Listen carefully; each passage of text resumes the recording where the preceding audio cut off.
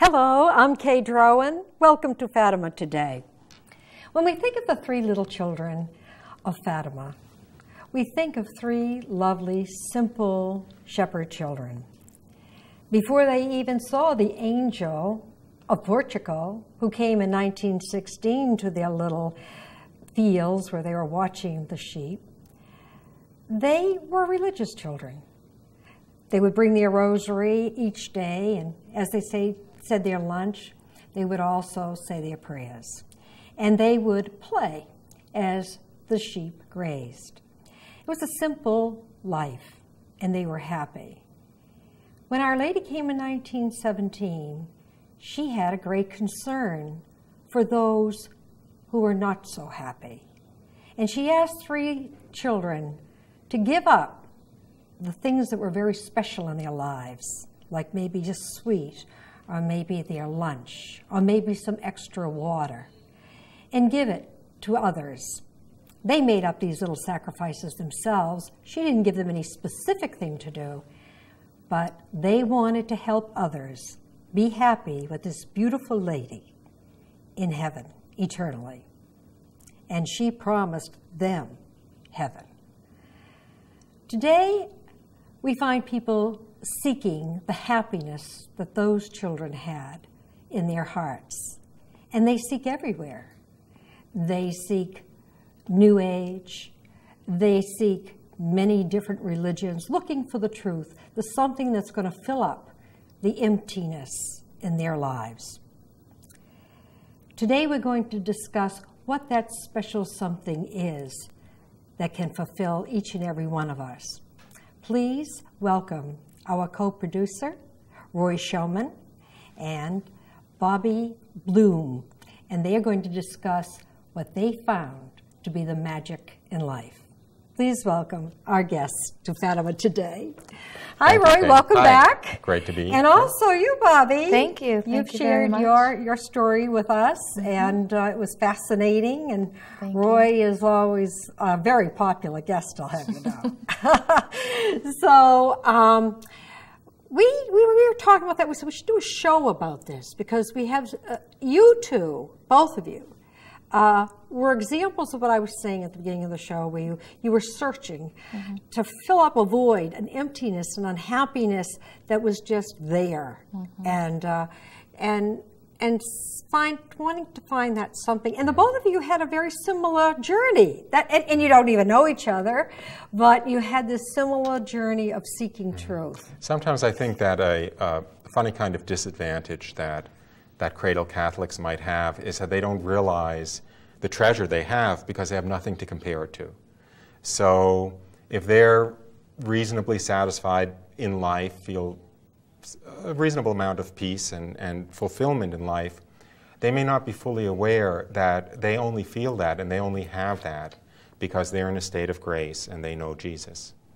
And there is a kind of backhanded advantage to growing up and even going through young adulthood without knowing Jesus, which is that we know the emptiness of the alternative. And I know that in my case, before my conversion and before the events which led up to it, in some ways I had everything. I was a professor at Harvard Business School when I was 30.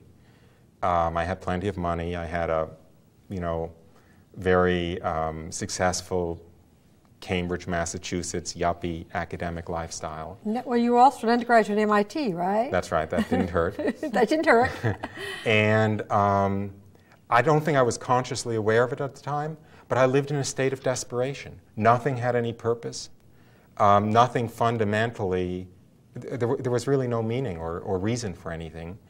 And every aspect of life was tremendously fragile because without knowing the Lord and without having a sense of divine providence and what life is about, even if you have everything, tomorrow you could wake up paralyzed or you could get hit by a car, and sooner or later, in any case, you're going to grow old and die. So there was just a blackness at the bottom of everything. And frankly, I do not understand how anyone who doesn't have the fundamentals of faith can be happy at all. And that's really the reason why I frankly pray so much for the conversion of Jews. Isn't because I want to, prove that I'm right or anything. It's just because, I want, frankly, to see them be happy and be fulfilled. And I know the emptiness or the yearning that's in most of their hearts. Having a sense, perhaps, underneath the surface of the existence of the Lord, but not knowing Him. I don't know if that... Now, both of you, I should tell our audience, converted from Judaism. That's right, although I came across an interesting line earlier today where a bishop said, it's not really right to refer to it as a conversion when it's a matter of a Jew. You should refer to it as a veil being torn. Oh, that's beautiful. I like that. Very, very nice. Right. Well, who is the engrafting? Right? That's right. Because the Christian is really, the root of Jesse, of course, is the Jewish people. That's right. And my theory is that part of the reason for the Jewish people was to pray for the coming of the Messiah. We know that the Blessed Virgin Mary, as a girl, was yearning and praying so fervently for the coming of the Messiah that she was an instrumental agent in bringing about our redemption. And I think the Jews were in some sense made to pray for the coming of the Messiah, so they were made with a particular hunger and thirst for Him, and which just makes it all the sadder when they don't know Him. How about you, Bobbi? Did you have that same feeling? Because you were searching too through New Age and looking for a meaning in life. Right. Yes, I think it's very similar once again, where I didn't realize that I was not happy. There was just something that made me yearn for, let's say, more happiness. Something was missing. There was something missing. I think that, with the old saying about people who are searching for material goods or anything along those lines, they're always searching because they're not being fulfilled. They're not filling. There's nothing in this life that really can fill you on a materialistic level. As opposed to when you have Jesus, He can fill you so much that in the same sense where you're searching for more, except in this direction, you're searching for more because you've been filled and you want even more of that love and tenderness that only our Lord and Blessed Mother can give you. What would you say to someone who is Jewish and a peer of yours, if they asked you, how can you be sure? What made you be sure, other than the fact that you feel that you're feeling filled with God's love? What gave you that certitude? I'm awfully glad they haven't asked me. Because all I can say is, taste and see the goodness of the Lord.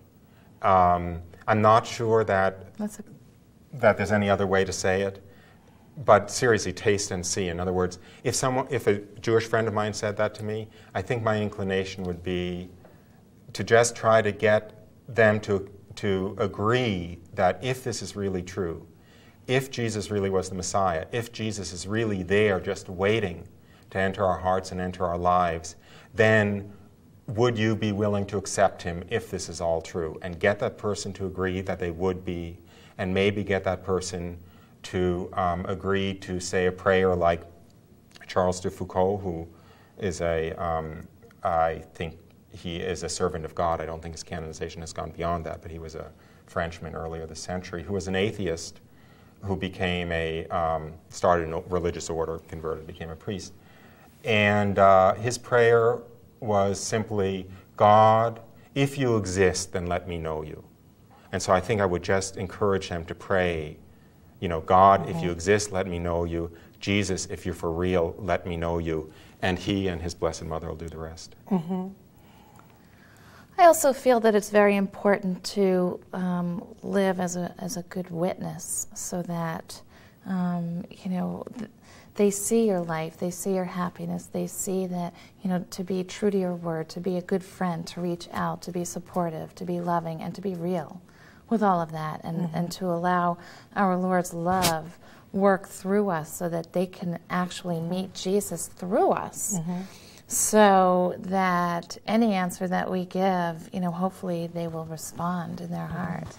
I just recently, my Jewish cousin just asked me to send her a rosary. My gosh. This is the cousin who was really angry with you because you converted? This is a different cousin. Yeah, her family's not going to be too happy with you. Well, I said to her, Arlene, make sure it's hidden. I don't want anybody finding it. They'll know where it's come from. But I said to her, you know, I don't know if I feel comfortable making you go to a priest and having it blessed. Why don't I buy you the rosaries?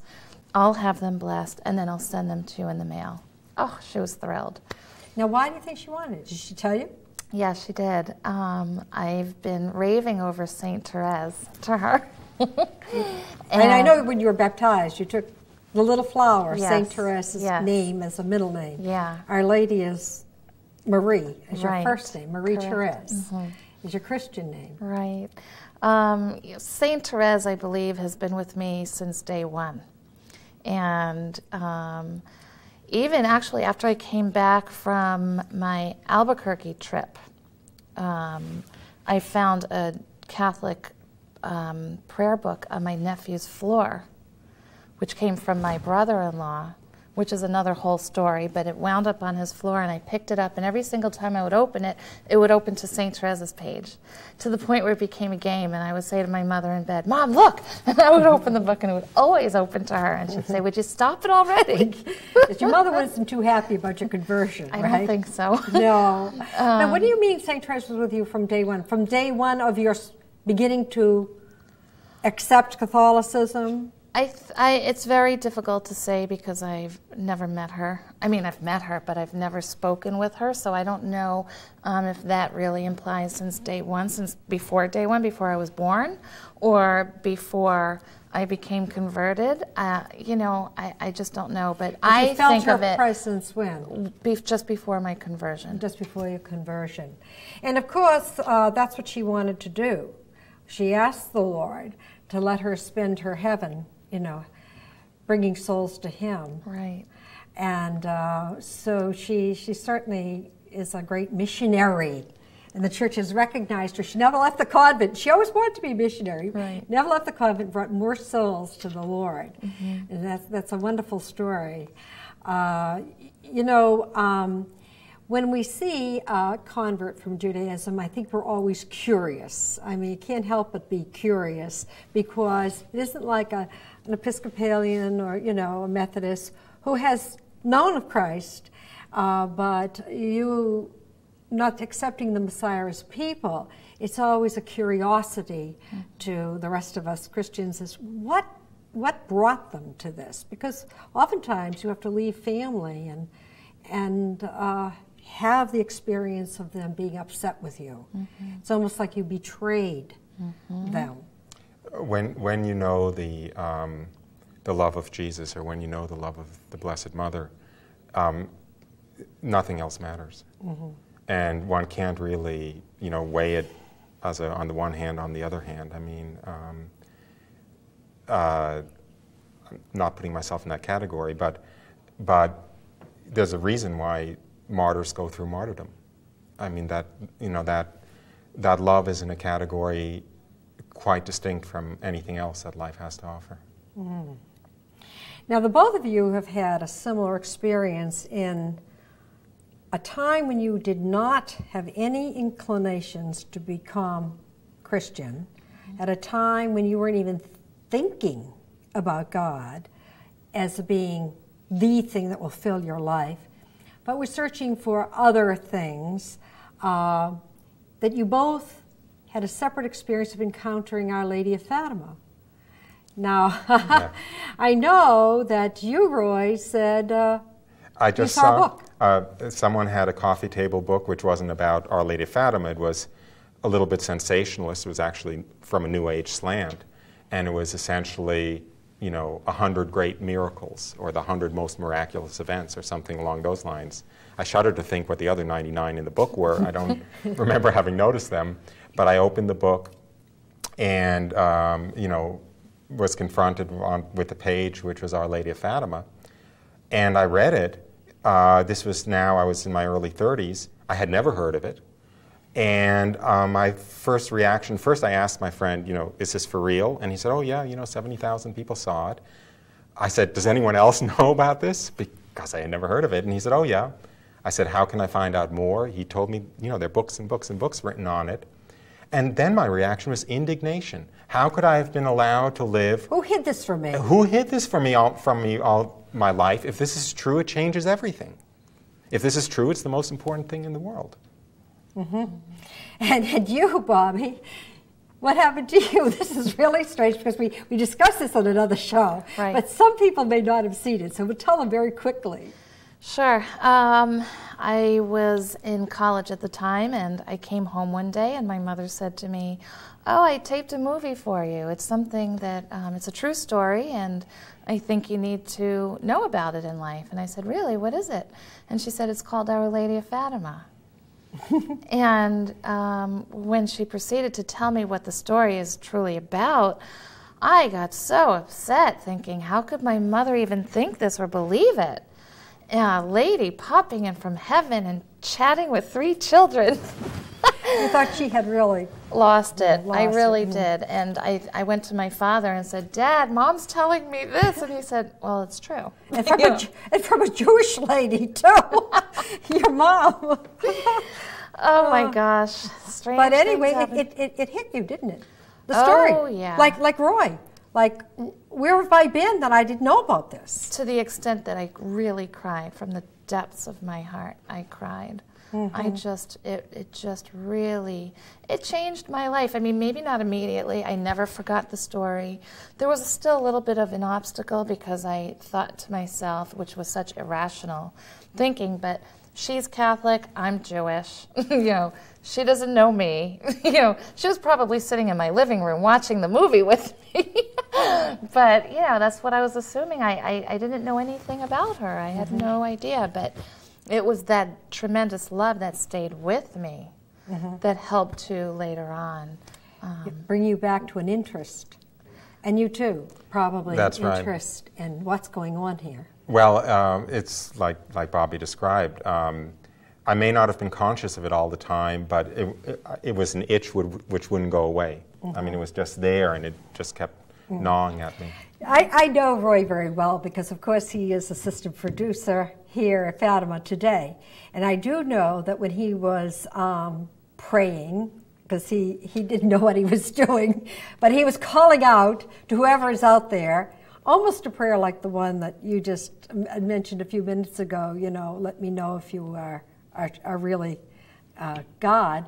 And I remember you said, when I was really desperate and I really needed to know the truth, I cried out, let me know that you were there, God, but don't be Jesus, don't be the Christian faith. Whatever. Anything but. He too wanted a sign and a wonder, but not that one. Right. It is true that when I first had a very strong sense of God, I was desperately praying at the same time that it not be Christ. And I think that's actually sort of almost like evidence of what I was saying earlier, which is my sense of the Jewish people is that Jesus is so eagerly knocking at the door of their hearts that they have all the furniture in the house moved up, pushed up against the door, doing anything to keep from letting whoever is at the other side of the door in, because I think deep down inside they might have a sneaking suspicion that it is Jesus. And so that a lot of what I remember from growing up was like a determined resistance to Christianity. And I think the source of that determined resistance is, in fact, because deep, deep, deep inside, one senses that's the truth. Mm-hmm. You mentioned your dad when we were talking on, just before we came on the show. And I said, who is responsible for your conversion? You said, well, I guess my mom, because she showed me that film. And she probably would never admit that today. Never. But you said also my dad. And how did he play a role? Well, First of all, you know, I grew up really adoring both parents, so whatever it was that they wanted to teach me, I was always docile. Well, I shouldn't say I was always docile, that's a little too angelic, but I've always respected their viewpoints. And my father had made statements. He had planted seeds along the way, one of which was, he made a comment one day and he said, "No other human being ever has or ever will create such a bang in history as Jesus." Well, that's true. How could I dispute that? I really thought about that long and hard. You know, well, and he gave you examples. You know, like the calendar starts AD. Exactly. In the year of the Lord. And I realized, well, it's not Buddhist life, it's Jesus's life, you know. And then he made comments about while Jesus was dying on the cross and they were crucifying him, and he said, it was my father who taught me the line, "Father, forgive me, for they know not what they do." And I frequently, when I hear that line, I think of my dad. And he said the mercy and the love that Jesus had. You know, so he brought Jesus into more of a person, you know, more personable to me and for me. And there were other little comments. There was a quote that stuck with me that you told me, and that was something about Jesus as Jew. Yes, my father said to me, knowing as a Jewish girl growing up in the world on a whole, he wanted me to be prepared for those encounters that I might have with anti-Semitic people. And he said, never, ever forget that Jesus was the epitome of a Jew. I never forgot that either. So he gave you a great respect for Jesus, and you were carrying that around too. And and certainly, like you say, he was a sincere man, and obviously a man who himself was thinking it through. Right. Did he ever speak to you about your conversion when you became a Christian? Was he upset? Did he? He was very upset. I mean, let me correct you. Yes, there was a respect for Jesus, but on a whole, I still thought of him as a nice prophet. You know, we never got into it that much. It was on a different level, I think, where I didn't realize the respect I really had for Jesus because there was that block. The furniture was against the door, you know. Yeah. But yes, he was very upset. I was very immature at that point in my life, and so hanging a crucifix in my bedroom was not exactly the most politically correct thing to do, you know? I just was not bright. You know? So, and my father never wanted to confront me on that, so he would go to my mother and say, "Why does she have to have a crucifix on the wall?" So I had to take that down. Then one year we were in New York, I bought 3 statues, not 1, 3. And my mother said, "No shrines." You know? Yeah. So they had to go in the closet. Oh my. Oh. Right. But in any case. It's interesting that you now have someone who has asked you to supply a sacramental, someone in the family, who's probably giving what you're saying a little bit of thought and observing you in your obvious happiness. We're talking about the filling up and the being happy.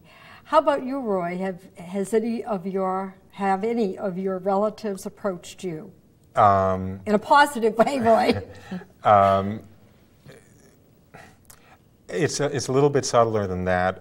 It was very much like something Bobbi said earlier, which was, as much as my parents might hate the idea of my conversion, they love the love that they feel from me now that they didn't feel before. I mean, in other words, they see the difference and they feel how much more loving I am, and that gets through to them in a way that you know, is completely distinct from any intellectual argument. So although they haven't softened intellectually, they have warmed tremendously as a result of the love which they feel from me, which is really coming from Jesus. And isn't that also in the New Testament when the Gentiles would say, look how they love one another, as they were observing the Christians, you know, see how they love one another. And of course, the Gospels are full of that as well, you know, giving out the love and the sharing. And there's a certain wonderful feeling of community when you're together in Christ, you know, and you're sharing that. How about the Eucharist? Did that make a huge difference, or are you just feeling like you're just joining in the community with the bread? Huge. I try to commune daily with our Lord. I mean, I once heard a story, this is before my conversion, where a Protestant woman had apparently made a comment to a Catholic stating, if Jesus is truly in that Eucharist, I would go to Mass on my knees. You know, and it's true. What kind of a gift? That is a tremendous, tremendous gift to be able to go every day and receive God. God. How about you, or did you feel a difference in your life when you started receiving? First of all, I also, thank God, don't have to go more than 1 or 2 days a year without receiving the Eucharist. When I became Catholic, when I asked the priest for the first time to baptize me, he asked me, why do you want to become a baptized Catholic? At that time, I didn't believe in the church. I didn't believe in most of the teaching. I still, God forbid, believed in reincarnation. But I figured I'd better tell him the truth. So I said, I want to receive communion every day, and you guys won't let me unless I'm baptized. And I thought he'd throw me out of there indignant, but instead he nodded and said, aha, that's the Holy Spirit at work. Wonderful. Oh, what a testimony for both of you. And I'm so glad you shared it with our audience, because I hope those of you out there who are cradle Catholics will feel a great jolt of joy from their testimony. Will you join us next week on Fatima Today?